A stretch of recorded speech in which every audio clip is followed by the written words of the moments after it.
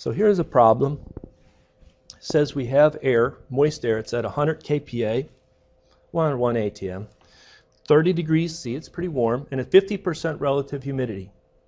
The air is now cooled at constant pressure. We're not changing the pressure. So it stays always at 100 kPa total pressure. Determine the relative humidity if the air is cooled to 27 or 25 or 23. It's progressively cooled. What would the relative humidity do, as it's progressively cooled? What do you think it's going to do? It starts when it was at 30 degrees C. Maybe I should have left room in there.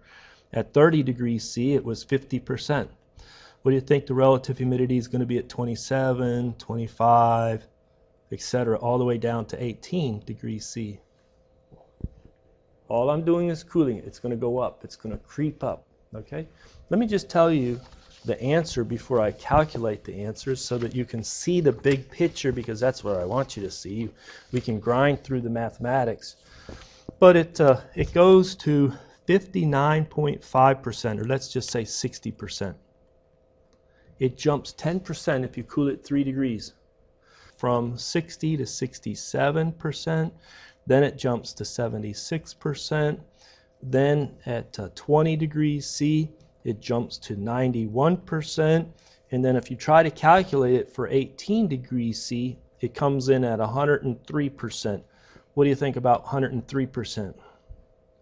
Something happened where it hit 100% in a temperature between 20 and 18 degrees C. It became saturated air. That dew point was hit. So these conditions up here tell you some dew point temperature for that moist air. And that moist air dew point is calculated to be 18.4 degrees C. How many people listen to the Weather Channel or anything like that? And you'll see everything. They'll say, okay, the temperature, the barometric pressure, the wind, and they'll often quote the dew point. They'll tell you the dew point temperature. It's telling you how much humidity is. They could tell you the relative humidity, you calculate the dew point. So what they're doing when they tell you the dew point is if it cools to that temperature, you're going to get water condensing out. Okay, well, how do they make these calculations? Well, here's the important data that you need. You're going to need to know the saturation pressure at all of these temperatures, true?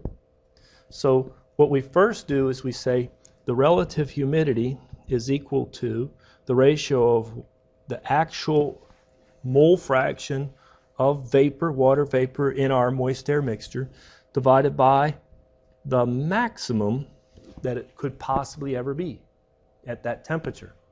Okay, if it was saturated. Okay, and that turns out to be PV divided by P sat. Or a lot of times we unravel it and we say the partial pressure is equal to the relative humidity times the saturation pressure. True? True. Okay, so we can say that the partial pressure is 50% times 4.246 kPa, and we calculate that partial pressure is equal to 2.123 kPa. That's the pressure the vapor exerts at this condition of the moist air. Okay? So what happens is the total pressure going to be changing as I cool it? No, it remains constant. It doesn't change. It always stays 100 kPa. True?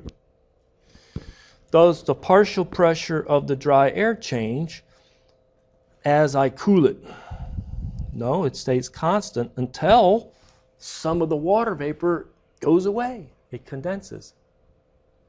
So the partial pressure of the vapor stays constant until it hits the dew point. After that, there's not as much ideal gas water vapor in our moist air. It condenses out. But during this cooling process, this stays constant.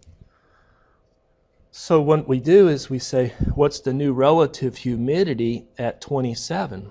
Well, the new relative humidity is going to be the PV divided by PSAT. Well, what changed then wasn't PV, that didn't change, but PSAT changed, it dropped. The capacity to hold water vapor was reduced as the temperature reduced. Or it dropped as the temperature dropped. So this becomes, how did we calculate 60%? It was 2.123 divided by 3.567 kPAs. Likewise, how did we calculate 67%? 2.123 divided by, at 25 degrees C, the saturation pressure, 3.169. See what we're doing? The amount of water vapor is not changing. The mole fraction is not changing. The partial pressure is not changing. What's changing is the ability to hold a bunch of water vapor because it's cooler air. The saturation pressure is going down. This is going down, hence the relative humidity is going up until it hits 100%. That's when it cools to when it gets 100%, then you hit your dew point. So usually you have to do a little interpolation to find your dew point temperature. You just look at your temperature and PSAT, and you find two values, 18 degrees C and 19 degrees C, that bracket or the value of the PSAT that you have of interest. And we find that we wanted to calculate it at 2.123, do a little, linear interpolation, and you find that the temperature dew point, 18.4 degrees C.